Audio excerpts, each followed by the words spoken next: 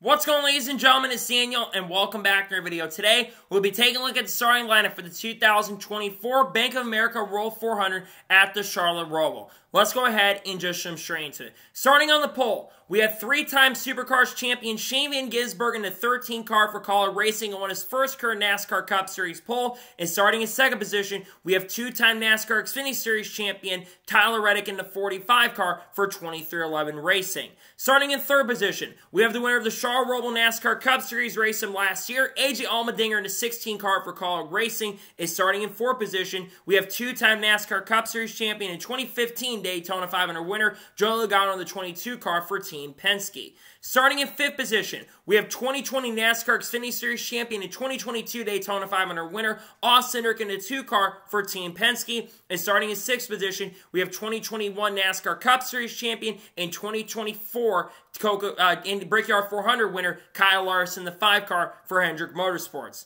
Starting in seventh position, we have 2020 NASCAR Cup Series champion Chase Elliott in the 9 car for Hendrick Motorsports. And starting in 8th position, we have 2012 NASCAR Cup Series champion and 2010 NASCAR Xfinity Series champion Brad Keselowski in the 6 car for RFK Racing. Starting in 9th position, we have Bubba Wallace in the 23 car for 2311, still looking for his first win of 2024. Is starting in 10th position, we have the 2024 Daytona 500 winner and 2017 NASCAR Xfinity Series champion William Byron in the 24 car for Hendrick Motorsports. Starting in 11th position, we have two-time NASCAR Cup Series champion Kyle Busch in the 8 car for Richard Childress Racing. Is starting in 12th position, we have the 2024 Coco 600 winner and 2017 NASCAR Craftsman Truck Series champion Christopher Bell in the 20 car for Joe Gibbs Racing. Starting in 13th position, we have 2016 NASCAR Xfinity Series champion and winner from Atlanta earlier this year, Daniel Suarez in the 99 car for Trackhouse Racing. Is starting in 14th position, we have 2023 NASCAR Cup Series champion and 2023 Coco 600 winner Ryan Blaney in the 12 car for Team Penske. Starting in 15th position, we have Todd Gill in the 38 car for Front Row Motorsports. And starting in 16th position, we have the winner from Kansas a couple weeks ago, Ross Chastain in the 1 car for Trackhouse Racing. Starting in 17th position, we have the winner of the Chicago Street Course from earlier this year, Alex Bowman in the 48 car for Hendrick Motorsports. And starting 18th position, we have three-time Daytona 500 winner, Denny Hamlin in the 11 car for Joe Gibbs Racing. Starting in 19th position, we have 2022 NASCAR Xfinity Series champion Ty Gibbs in the 54 car for Joe Gibbs Racing.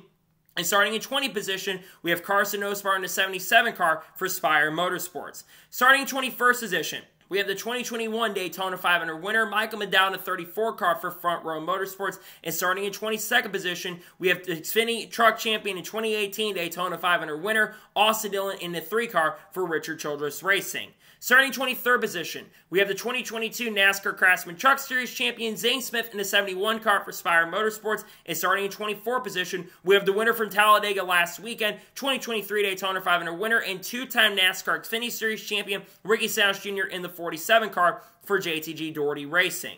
Starting 25th position, we have the 2024 Southern 500 winner, Chase Briscoe in the 14 car for Stewart-Haas Racing. And starting in 26th position, we have the winner from Daytona earlier this year, Harrison Burton in the 21 car for the Wood Brothers.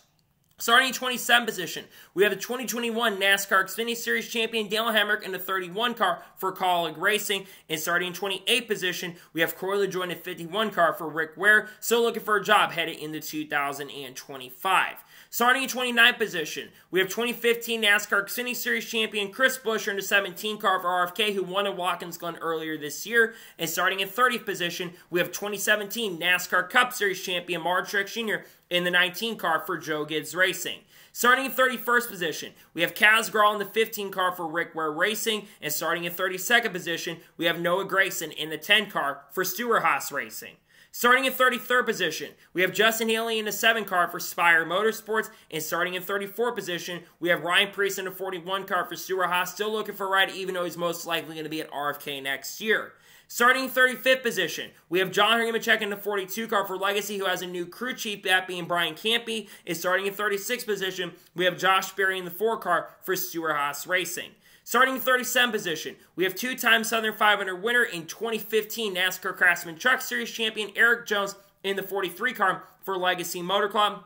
And starting in 38th and last position, we have Josh Bilicki in the number 66 car for MBM Motorsports. So, that is the starting lineup for the 2024 Bank of America ROVAL 400. What are the big storylines going into this race? Well, number one, the potential chaos. There is a new corner in turn number 7 where I think a lot of drivers are going to dive on. We saw quite a bit of that in the NASCAR Xfinity Series race. Drivers like Shane Van Gisbergen, of course, will be starting on the pole. Drivers like AJ Allmendinger were using that. Sam Mayer was using that at points to try to get an advantage. If you can dive bomb the corner, you could have a chance and opportunity to make a really strong and great pass through that corner. The Hendrick cars look extremely strong. They're trying to become only the 3rd team in NASCAR Cup Series history since this platform has started back in 2014 to have all 4 of their cars in.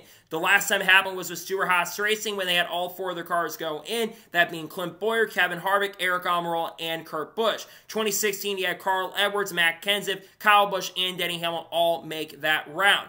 There are big storylines. There's drivers that were quick. Austin Cindric, who had really good speed in practice, starting up front. Joey Logano looked really solid, who's 13 points below. He's starting up front. But I think that most likely, where everyone's kind of standing at the moment, is most likely going to end up staying the same. I think it's going to be a track position race. It's going to be very difficult to pass, except in turn number 7. If you can get that run through there, you could have a chance and opportunity to pass. There's also controversy from the NASCAR Xfinity Series race, where they had the restart stuff and all that, which we're not really going to get to that here.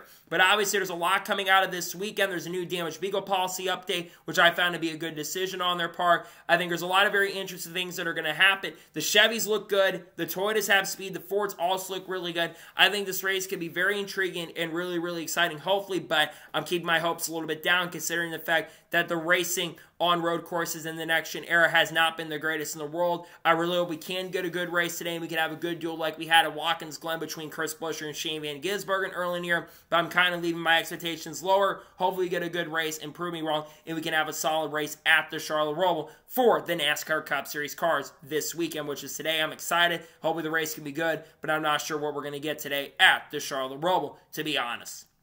So, that is going to be it for the NASCAR Cup Series starting lineup video for the Bank of America ROVAL 400. I want to thank you guys for watching. Please subscribe to the channel, notifications on, so if I win a video, it does go live on my channel. Follow me on Twitter, Facebook, and Instagram, and support on Patreon as well. Link description below that, and comment your thoughts below on today's episode. Who's your pick to win the NASCAR Cup Series race at the Charlotte ROVAL? Let me know it in the comments below. Later today on the channel, of course, you'll see the NASCAR Cup Series race be from the Charlotte ROVAL. You also most likely will see an SVG video unless he goes to victory lane, which in that case would do the video then. And then on Monday, there'll be a NASCAR news video discussing news over the course of the last couple days. We'll talk more about the controversy. We'll talk about other drivers like Hailie Deegan perhaps this week as well. There's going to most likely be an entry video for the Las Vegas race coming up. And then on Wednesday, there should be a NASCAR news video discussing news over the course of the last couple days, along with the Xfinity Series race picks for the race at Las Vegas. Got a lot of great content dropping pretty soon that I cannot wait for you guys to check out. So anyways, like I said, I want to thank you guys for watching today's episode, and I'll see you guys next time for more great, awesome NASCAR content, other motorsports content on the channel like this. Take care, everybody.